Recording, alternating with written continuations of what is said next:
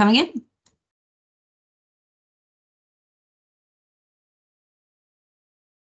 Brilliant. There we go. So good morning and welcome to this webinar on self-assessments for landlords with less than 1,000 homes.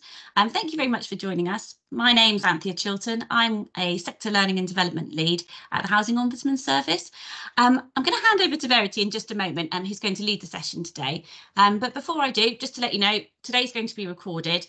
So if you have any colleagues that couldn't make it this morning, or if you'd like to kind of refer back to it later on, if there's anything you want to look at again, that will be available on our Centre for Learning through our website for you. So that will be available to look at.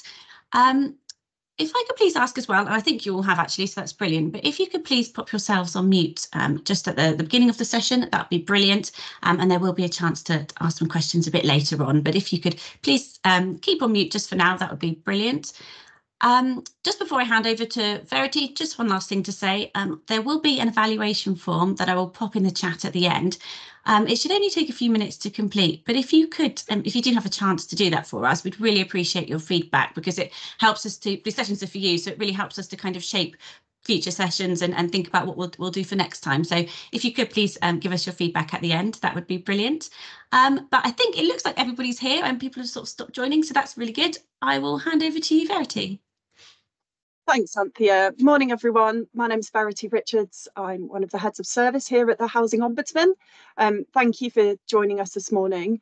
We'll be going through a short presentation before we hand over for some pre-submitted questions and an opportunity to ask any questions that you might have. She says, moving on the slides. Anthea's already given a little bit of housekeeping. So as we've said, we will be recording this. It is going to be published, but we will also make sure that you get a copy of the slides after the webinar as well, so that you can refer to them, and they will be on our website, so they will be there for you. And as Anthea said, we will be sharing a feedback form, and I will be plugging it because we do really appreciate the feedback that we get. It's not about patting ourselves on the back. This is about helping us to shape what we provide to you as landlords. So, excuse me, I've had a cold recently, so you'll have to excuse me if I'm clearing my throat a little. So just before we start, a little bit about ourselves as the Housing Ombudsman Service. Obviously, you know about us because you are here with us this morning, but it is sometimes helpful just to remind ourselves and just to share some of the highlights of our work. So our vision is improving residents' lives and landlord services through housing complaints. We've shared here our values that we use when we're doing our work and when we're developing our work, and that obviously includes how we've considered the complaint handling code itself. More widely across our membership, we have over 1,700 landlords, most of which are housing associations, but we also have a large number of local authorities and a number of voluntary members who are part of our membership. We cover the 4.9 million households, which is a phenomenal amount of residents that we can work with yourselves to improve those services and also to make sure that they're living in safe homes and receiving great services. So the focus for today is around the self-assessments process. The self-assessment is the appendix to the complaint handling code. You'll see it there, it's a table, but it is also available on our website for you to download separately in a Word document if you prefer to use that. It's about really supporting organisations and helping yourselves to be able to set out exactly how you are complying with those different provisions of the complaint handling code. Doing the self-assessment, it really should be more than a tick box activity. We are expecting organisations to really make the most of this opportunity. It's a continuous review to improve those services and also demonstrate that you are doing that. We know that landlords are doing that work all the time, and all of us, we're all working together to improve those services and to really reflect on what we can do and change. The self-assessment is your opportunity to share that with your residents and other stakeholders. It's also there to set out to your residents how you've ensured that complaints will be handled in line with the code. It's something that came across in our consultation about the complaint handling code. It's something which was really important to residents. So not only telling them, yes, we will handle complaints as set out in our policy, but really setting out how you will ensure that. How have you made sure that that will be the case? It is a requirement for that to be completed. So all landlords who are members of the scheme, you are required to complete that self-assessment and ensure that it is also published on your website if you have them. I'm assuming that everybody here does. If not, then you can look at publishing that in an alternative way, such as on your notice boards or sending it to residents. But those with a website, we would expect that to be published. It needs to be reviewed annually. When completing the self-assessment, we've highlighted here, it must cover all of those housing services that you provide as a landlord, and highlighting that that's directly or indirectly. So both directly and indirectly. So if you have a contractor that's providing your repairs service, if you have a managing agent that's providing housing services, those must be covered in the self-assessment and must be considered. In terms of the self-assessment, beyond publishing them, raising that awareness, transparency and accountability to residents, which is really important, we will be using it as an ombudsman service to monitor compliance with the complaint handling code. Because whilst the ombudsman has the power to issue a statutory code, and we have done through going through a consultation back in autumn last year, I've said this several times, but with great power comes great responsibility. So yes, we have the power to do so, but we now have a responsibility to monitor compliance. And we will be using the self-assessment alongside other documentation as set out in our code compliance framework to monitor that compliance.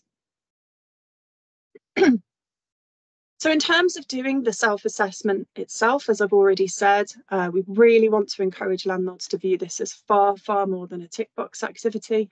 It really shouldn't be.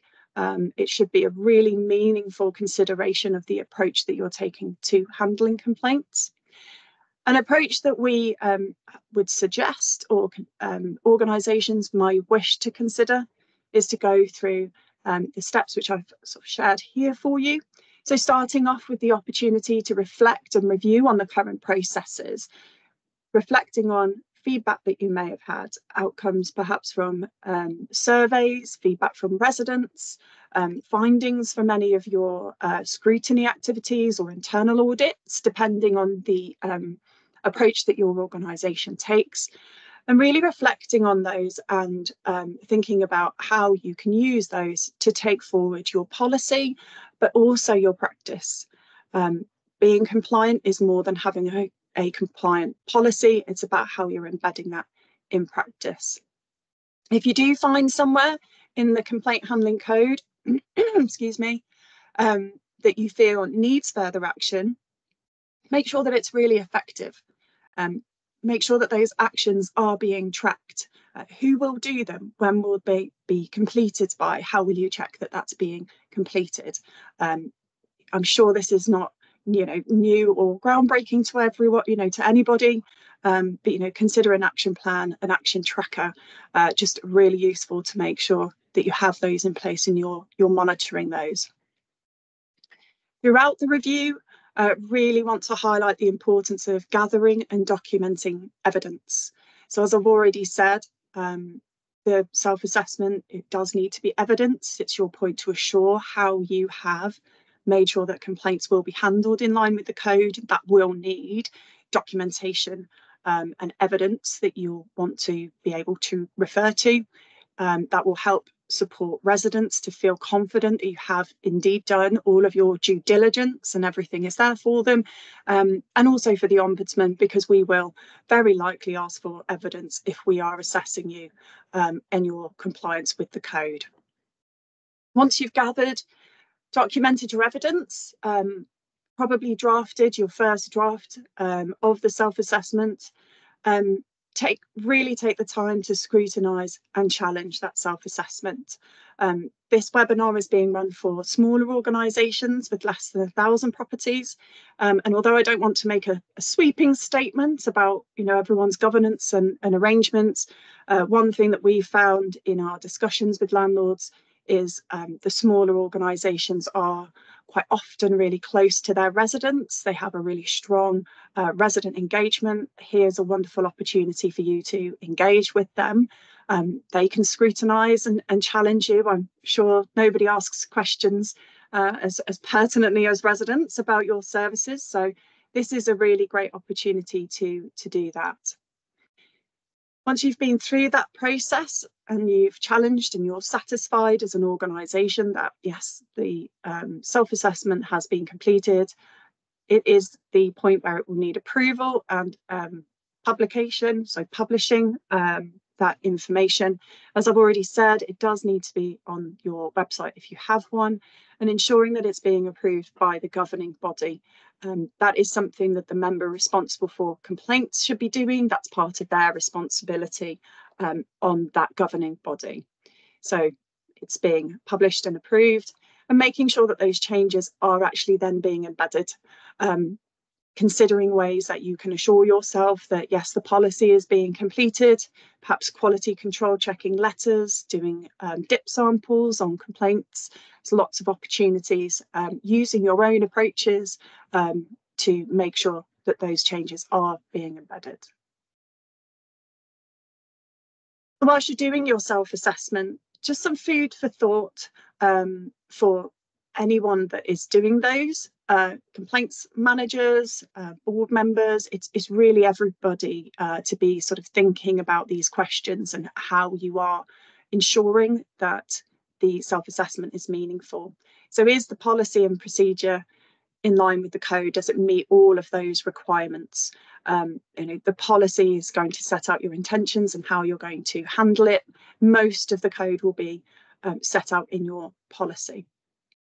Beyond the policy being correct, as I've already mentioned, embedding those changes, well, how are all of your staff or relevant contractors, are they fully aware of those processes and how to raise those complaints, and then handling them in line with that policy, ensuring that they are being processed effectively, that the letters that you're sending are in line with the code, and the approach that the handlers are taking is set out in the code. Again, I've already mentioned about consistency, and then ensuring that during that embedding process, is it consistent? Depending on your organisational arrangements, you may have one person that handles all stage 1 complaints. You may have a contractor that handles repairs complaints.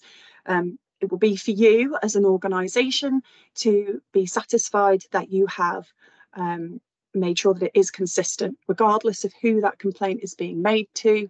If it's a contractor, if it's a member of staff, that the resident will receive a consistent level of service.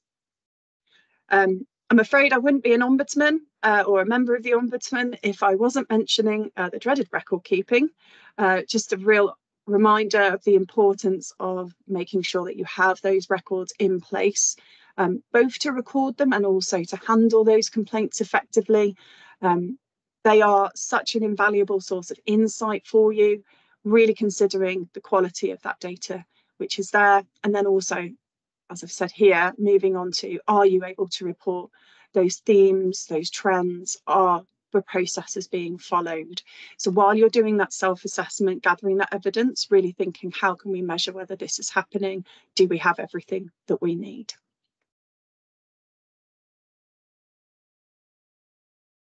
In terms of evidence gathering, we've received quite a lot of queries about evidence gathering. What information would we expect to see as part of evidence gathering and set out in the complaint code self-assessment? And you can see here, I've mentioned, a lot of the code will be referred to in your policy or procedure, where you are recording that evidence, making sure that you're really clear about what that document is and where it is in the policy. So for example, put the example here, complaints policy, page 2, 2.1.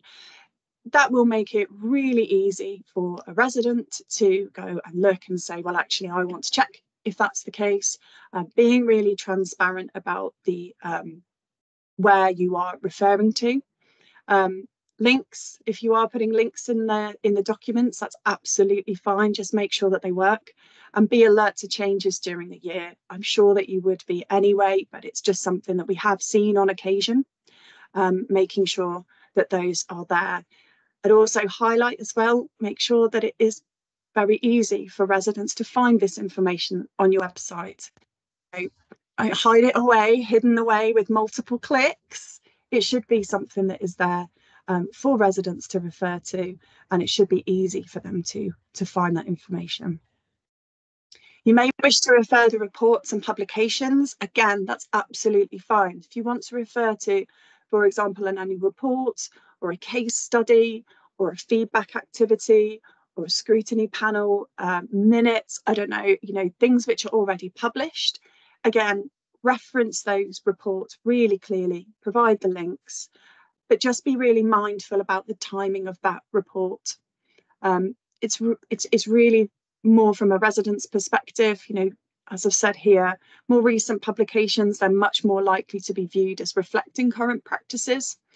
So just be aware of the timescales that you are referring to. And if you do need to do an update, then perhaps that could be something that you would be looking to plan in. Learning and training. Parts of the code will ask for, evidence that complaint handlers are handling complaints in a particular way. Learning and training, be setting that out. Any of the training that's been delivered or attended. Just highlighting the importance of GDPR and not highlighting too much details about an individual, or if somebody's easily identified, their qualifications. I'm sure this is, you'll be thinking about this anyway, but just keen to sort of point that out in terms of consideration. And if relevant, giving details of any refreshers, any of those dates which are completed. You could consider qualifications in there as well. Excuse me. Depending on your organisation, just being aware of those and being prepared that actually, residents may ask for further information, being confident about why you will or you won't provide that information to them. And again, I've already mentioned about scrutiny or audit activities. That could be internally facing, so an internal audit could be externally facing. It may be findings from your own scrutiny panel. It may be peer to peer reviews. There's lots and lots of opportunities to sort of set out those audit activities that have been completed, and just being aware again, if you are referring to them as evidence, consider whether actually it'd be appropriate to publish that on your website, and if not, just be very clear about why you wouldn't release that. Again, mainly because residents are very likely to ask for further information or to see a copy if they do see it there. And we do recognise there may well be good reason as to why it wouldn't be appropriate to be released, but just be mindful of that when you are considering it. So sharing with you some examples of the self-assessments. I just highlight these are the old version of the self-assessment. These aren't the new ones, which is why you can see on the left-hand one mentions to must and should. Obviously, all of the provisions of the code are mandatory, so are all must. As the Ombudsman, we would recommend that you use the appendix, so the table, which is already set out there for you. This will help you make sure that you are referring to each of the provisions as required, and that you are providing clarity around the evidence, any commentary and explanations that you are providing.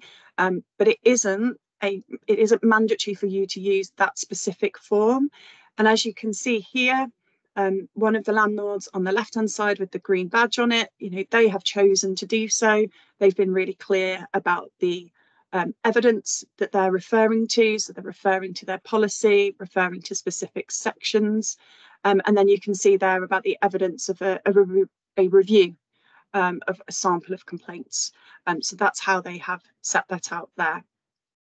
In terms of alternatives, So this is actually the one on the top right, that's actually a council.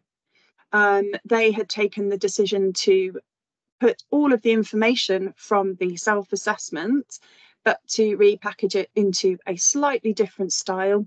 So you can see there, setting out that mandatory detail, confirming whether they are or aren't compliant, and then referring to their evidence and information as below. You'll see there that that is orange with the scales. We would review those on an individual basis. There may well be very good reason as to why you want to take an alternative, particularly knowing your residents, if there are particular requirements for them or feedback that you have from resident reviewers, that actually the style would need to be changed for accessibility, then that's absolutely fine. We would review those and we would look at them on a case-by-case basis. Just the sort of warning, or not warning, but just be very, very clear that all of those different requirements are being addressed and that you are meeting and going through all of those. The last one that you can see here, this is another organisation with absolutely the best of intentions. Here, they've tried to make it really clear to their residents, very straightforward, to provide that assurance that yes, they do indeed comply with those different provisions of the complaint handling code. But as you can see, there is no evidence referred to. There isn't any explanation. There isn't any detail that would provide any assurance that that is anything other than a statement. May well be right, but the self-assessment should and must include all of that evidence and commentary. So just being mindful about those styles which are there for you. So some food for thought in terms of publishing. As I mentioned, so publishing, I've already mentioned about it being easy to find and access online. Be mindful of your click-through rate, so the number of clicks that somebody needs to find that information. More access, it promotes that view of perception of being transparent as much as anything else, so just be mindful of that. When you are writing your explanations and providing that evidence using plain English, making sure that it is very clear to residents. It shouldn't be jargon, it should be very clear. It's there for them to be able to understand and to be clear how they're going to be having their complaints handled. Mentioned about links already, just keep on top of them if they are still working and make sure that you're picking those up where you need to. Highly recommend keeping your documents very clearly dated. It's really, really useful for version control, just making sure that you are referring to the most recent information that is on your website. Making sure when you do your publication that the governing body's response, so their approval and their response to the self-assessment, is also published, so that they can confirm, yes, we have reviewed this, yes, we are satisfied that this has been assured and this is a true reflection of the policies, procedures and practices of this organisation. And once you've done all of that publication, really think about how you're going to raise awareness. How are you going to ensure that residents are aware? How are you going to ensure that your staff are aware? It's really important that everybody takes accountability and is aware of how complaints need to be handled. So just be considerate, consider those as well. If through any of the self-assessments, an organisation identifies that there is non-compliance, we would expect the organisation to be taking action in order to achieve compliance. So through that review process, going through the evidence and making necessary changes to ensure that they are compliant. If there is a reason that an organisation is unable to, so I've mentioned some of our organisations, they don't have a website. We wouldn't expect a landlord to create a website, pay for the hosting of a website simply to meet the needs of the code. But then if that is the case, they must set out how they have met the intentions in an alternative way. So publishing on the website, the intention is to ensure that residents have full awareness and access to the self-assessment and information about complaints. As I've suggested, you could put that on a notice board, you could send that out to individual residents depending on the size of the organisation. Some of our landlords have got, 2, 3, 4 properties, that would potentially work for them. We're not suggesting that they have to do it specifically that way, but we would expect to review how they have met those intentions. Even if there is an alternative put in place, it must be reported as non-compliant, because all of the requirements of the code they are mandatory, it must be reported as non-compliant. We'd then expect to see the explanation as to why and the alternative that has been put in place. When we're reviewing all of the self-assessments as the Ombudsman, as part of our duty to monitor compliance with the code, we will be assessing those self-reports of non-compliance, and we will be looking at each on and considering them on their own merits. We may intervene and take action. That would be where we're not satisfied that the alternate way that has been proposed actually does fully meet the intentions. It could be because the timescale for achieving compliance isn't reasonable, or it could be that the landlord hasn't given a reasonable reason, a rational and logical reason as to why they can't comply with the code. But we will consider those on an individual basis. I'm not anticipating seeing a huge volume of these. I think landlords have been, very clear about how they need to comply, but we will consider them. As we would currently, we have been previously, we still have the power to issue a complaint handling failure order if a landlord doesn't comply with an intervention by the Housing Ombudsman. Consistent with all of our approaches, we will give the landlord the opportunity to put things right. They will continue, and the timescale, to do so. But in the, hopefully, and I'm sure it will be, the rare occasions that a landlord refuses to go to or is unable to do so, or states that it won't, we can and we will look to issue complaint handling failure orders. That approach is set out in our code compliance framework, and it's also set out in our complaint handling failure order guidance, both of which are on the website, and there are links in this presentation for you to review. So those are there. I hope that won't be necessary. I know that there is an appetite to comply, but I do need to make everyone aware that that may be the case. So in terms of the guidance and support that is available, I've already mentioned we have our code guidance. We've got our frequently asked questions, which we are regularly reviewing. So as we're going through these webinars, as we're meeting with landlords, as we're receiving inquiries, we are regularly reviewing them and updating them. When we are doing so, we're setting out the reasons for any of those changes and dating them so that you can see very clearly where there has been any change. We have a huge amount of key topic information, such as the guidance for governing bodies and member responsible for complaints. They pose some really useful questions that board may want to consider. And if you're a complaints handler, it's still useful to go and look at, because those are the questions which are likely to be coming to you, I'm sure, from the board or your exec team. So do take a look at those. We've got a lot of spotlight reports, which are out. So we have our knowledge and information management report with the recommendations and findings that's available to you. Attitude, rights and respect. We also have our recent noise evaluation. They are there.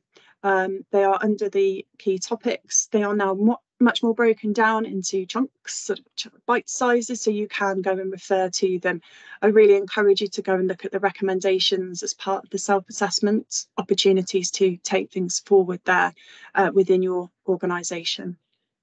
We also have our complaint handling failure order reports. These are published quarterly.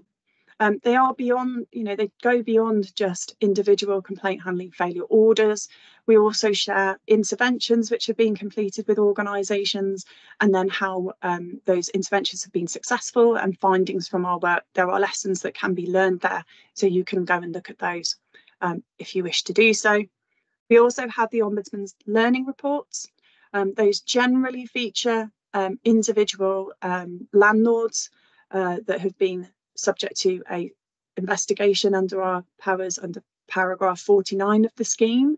There's actually one that's been published today, the plug for the website. So there's another one that's been published today.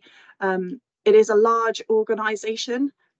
It's one of the bigger housing associations that you can go and look at, but I'm sure that there will be things that you can consider as slightly smaller organisations. Their learning is there for you.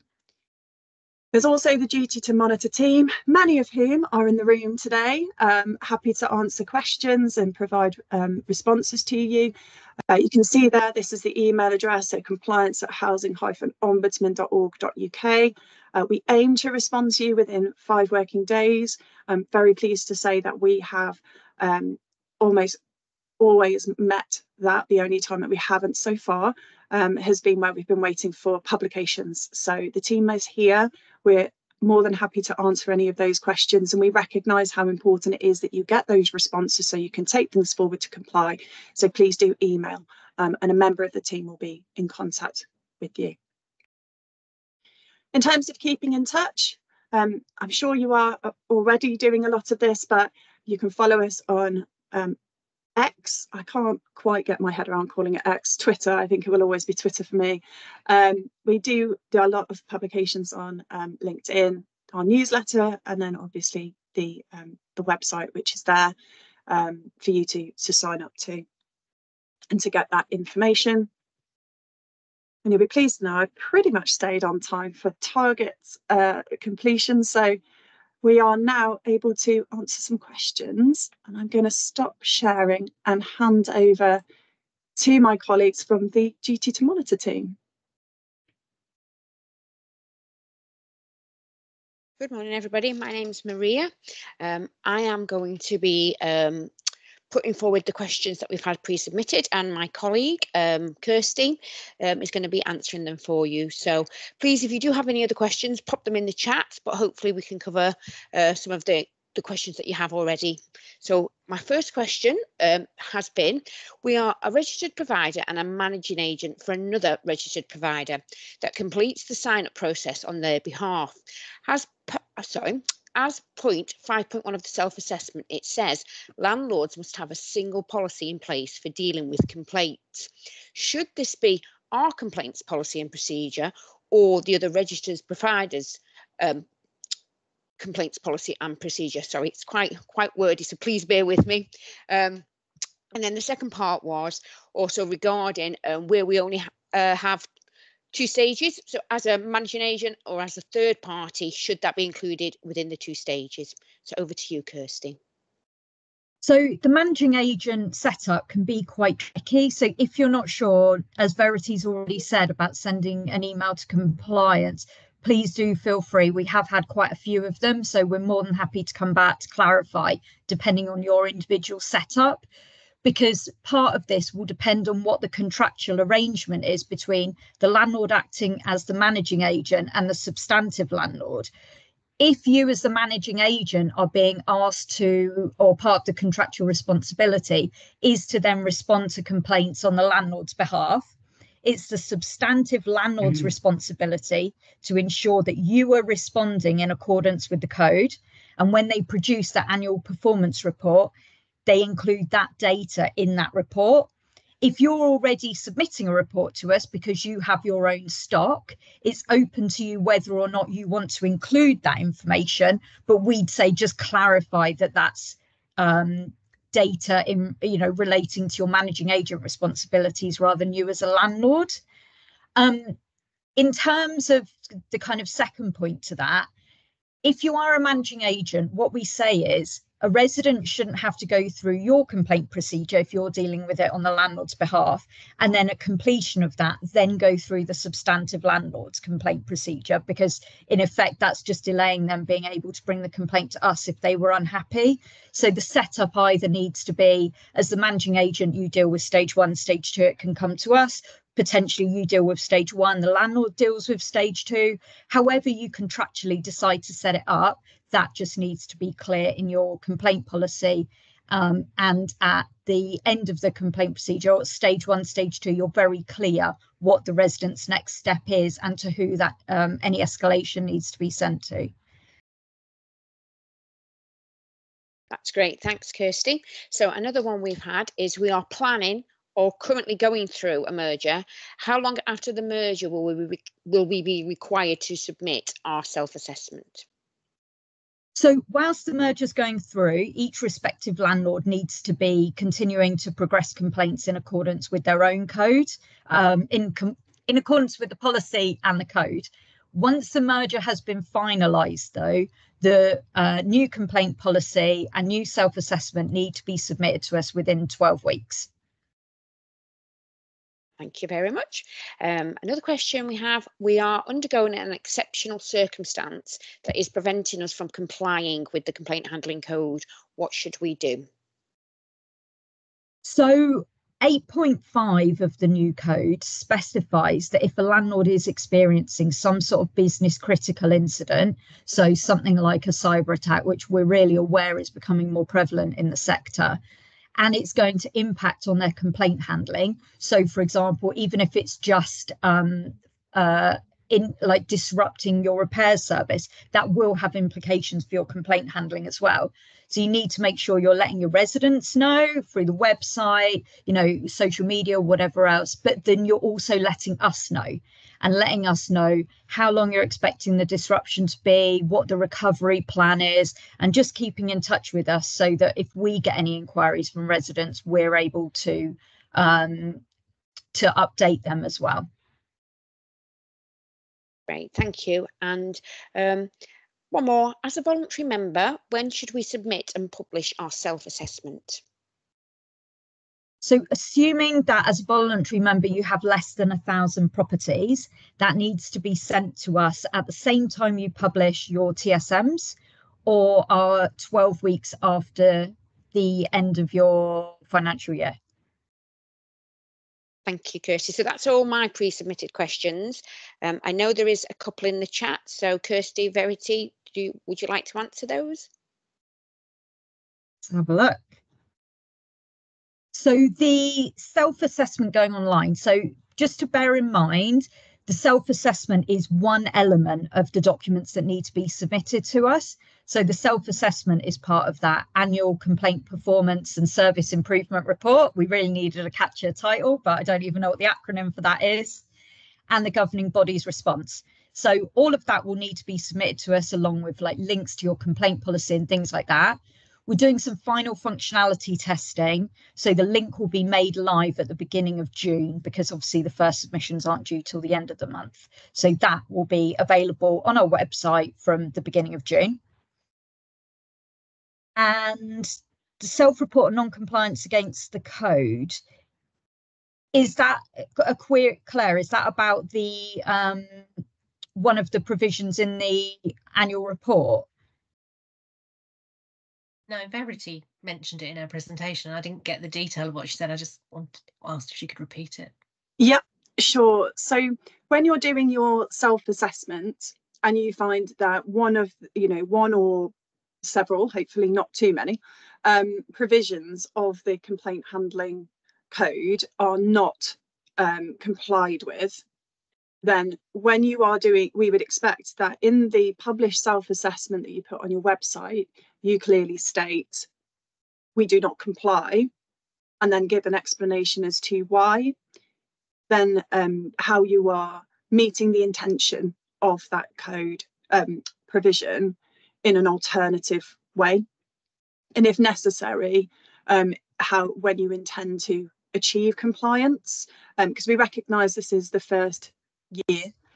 So for example, we have had several queries from organisations that have said, well, actually, we can do everything except from the governing body's response because we've got a meeting on a week later, because obviously governance meetings are very much planned in advance, and saying, well, actually, you can put that on your self-assessment that you're going to achieve compliance and the date that it will be complied with, and we'll look at those on a case-by-case basis. When you're doing the submission to the Ombudsman, when you're filling it in, so with the form, as Kirsty said, it is going through final functionality testing. It won't be through the portal, just to clarify, because I know we've had a couple of questions about it being through the portal. It won't be through the portal. It will be a standalone form for people to use. We're not expecting organisations to copy and paste everything from their self-assessment. It's a link to the self-assessment and then confirming each individual provision. So if you are, when you are doing that submission, if you've said no, we don't comply with this provision, we would require you to confirm that that is the case, and then we will look at it, fully expecting there to be a small number of instances, depending on those organisations, as to very good reason as to why the code can't be complied with, but the alternative arrangement is what's really important. So that's why we're saying we'll look at them on a case-by-case basis. Does that answer your question, Claire? Yes, it does. Makes me want to ask another one though. When you say your governing body, do you mean the board, or can the board delegate to a committee to approve the policy? No, you'd expect it to be the board rather than a governing committee. They can delegate doing the self-assessment to the committee and reviewing it, but that final approval will need to be the board. Yeah. Thank you. Suzanne, I'll pick up your query next. Where there's contractual relationship with the landlord and managing agent, can a landlord simply adopt the managing agent's complaint policy subject to it complying with the code rather than it developing its own policy? We aren't prescriptive on how landlords arrive at their complaint policy.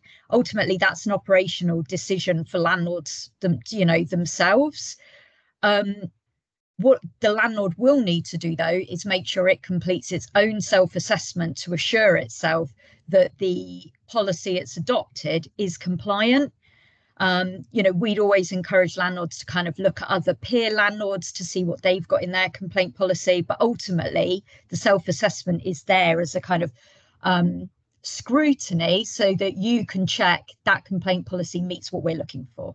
But as I say, how they arrive at that is the content is largely an operational decision. Rivka, some of our provisions are part compliant, part not. The evidence we provide would detail this, but do we respond as compliant or non-compliant? Verity, do you want to follow up on what you were just explaining? Yeah, absolutely. So for this year, when we're doing these, we'd expect them to be non-compliant, to be recorded as non-compliant, so that we can then take a look at where it is partly, where it is partly or not. And then that way we can work with the landlord to discuss whether actually it is compliant, but excuse me, whether it actually ultimately is compliant.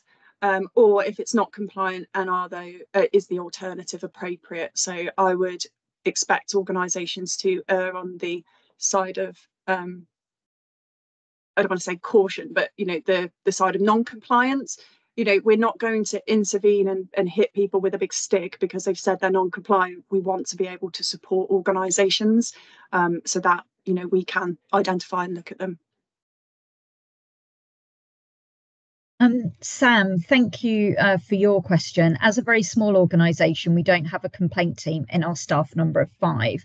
Are there any concession for small landlords in relation to time and content, as this one-size-fits-all approach for self-assessment doesn't seem very fair? We do understand that for small landlords, it is going to be challenging, but ultimately the purpose of the code is to ensure that residents receive the same service, regardless of the size of their landlord. So it is necessary and a requirement of all landlords who are a member of our scheme to do the self-assessment and the report. It's also a requirement that there is a dedicated complaint officer within that staff of 5. So although they may well have other responsibilities and duties within the organisation, there does still need to be some sort of complaint officer in role. And the self-assessment and the reporting will need to be done, I'm afraid. And I can see that Sian's also commented that the staff of 1, and Kirsty's comments about consistency across that is the position of the Ombudsman. If there is something that is specific that is more challenging or that you are finding quite difficult, that is the purpose of the team being able to answer those. but there is a requirement for the self-assessments to be completed and returned. That's across all organisations. It was part of the consultation that was completed, and it is really in response to the findings and requirements of the Social Housing Regulation Act. So I do appreciate that it is potentially challenging for some smaller organisations, but it is a requirement to do so. In terms of the self-assessment, whilst what we have said here is an example and a recommended approach, as I said, depending on your organisation, it may not be necessary for you to go through all of those different stages, those different steps. You will know your organisation, and Sam has highlighted about having very different relationships with tenants. Absolutely recognise that is the case. So you may well find that actually you don't need to go through all of those different processes and reflecting on it. It may well be that you can do that together with your residents in a workshop session. It will very much depend on those, and it's just being able to explain how you've done that and assured yourselves with those residents, and making sure that you've got that right approval from your board or management, depending on your arrangements or management committee. It does have to be at that board level though, with the member responsible for complaints taking the lead on those. So as we get more and more information that's coming in, so for example, the comments here about one size fits all, and maybe we could look to review the work that's being done during the year by different landlords, different groups. We've got over 1,700, huge number of landlords. We can now take that time to look at, actually, do we need to look at a self-assessment toolkit for smaller organisations? And absolutely will intend to look to do that work. This will be the first year that we will have had full visibility of all landlords in our membership. So absolutely, I'm sure that there will be many things that we can learn and share, because there's lots of organisations we don't hear from or we don't see at all. And whilst I'd love to say that that is because everything is going swimmingly and everything is fantastic, and I really want that to be the case, we won't know until we've had time to go through that information and share that learning onwards, which is the intention of this, this work that we do, and more widely the Ombudsman. Mike's asked if the video of the session will be made available. Yes, it will be on our website in due course. Absolutely. Any last questions?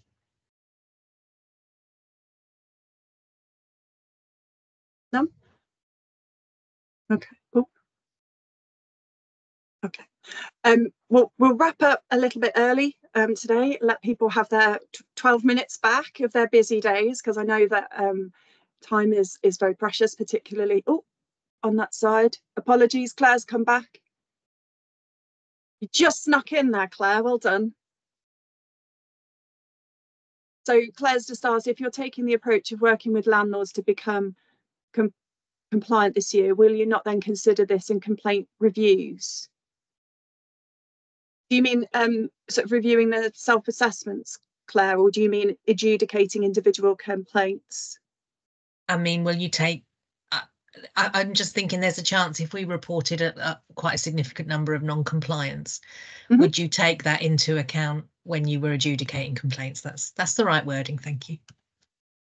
Yeah, so we wouldn't take that into account automatically when we were adjudicating those complaints, because adjudication will look at how the policy has been applied for an individual case. So for example, if you were saying, and I'm sorry, I'm picking on the website because it is just the easiest, but if you were saying, well, we're non-compliant because we don't have a website, but that complaint is still being handled in line with the provisions of the code, well, that wouldn't be relevant to that individual complaint, which is what we would be adjudicating on. If it was, for example, that actually that the complaint couldn't be responded, we can't respond to complaints within timescales, and they weren't responded to within those policy timescales set out in the code, then that would impact on the individual complaint handling. So that would be considered as part of that. But I think it's probably, there will be instances where landlords are not complying, and there will probably be quite good reason.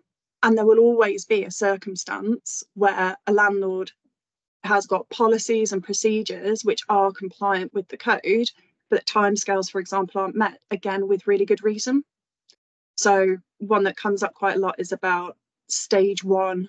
Can a complaint be withdrawn because a resident wants to wait for information from their data subject access request? We've certainly seen that as a query before now. And our expectation would be, well, actually, write to the resident, explain that at your request, you've asked for this complaint to be paused, give them a deadline to give an update to you, so you're not drifting that complaint, or you're not sort of wondering what's happening with it. And that will be responded to outside of timescales, but that's down to the resident's choice, which is really important. And we wouldn't, depending on the circumstances of every case, I'm afraid that is a very ombudsman response. We would be very unlikely to look at that as being a negative. So does that answer your question, Claire? Yeah, thank you. Well, they're all coming Chris in has now. just yeah, Chris has just dropped a message. At this stage, most of our evidence is just going to say stated in the policy. As we deal with more complaints following the new code, we'll be able to give more examples as evidence. Is that okay? Do you mean in the self-assessment, Chris, confirming that you are compliant with the code? Yes, yeah, in the self-assessments, yeah. So usually the self policy, so that would be the right approach. But then the qualitative information, so as you start to deal with complaints from the 1st of April, that data and information will be reflected in the annual report next year as examples of, your complaint performance ultimately against the code, rather than in the self-assessment. Does that make sense?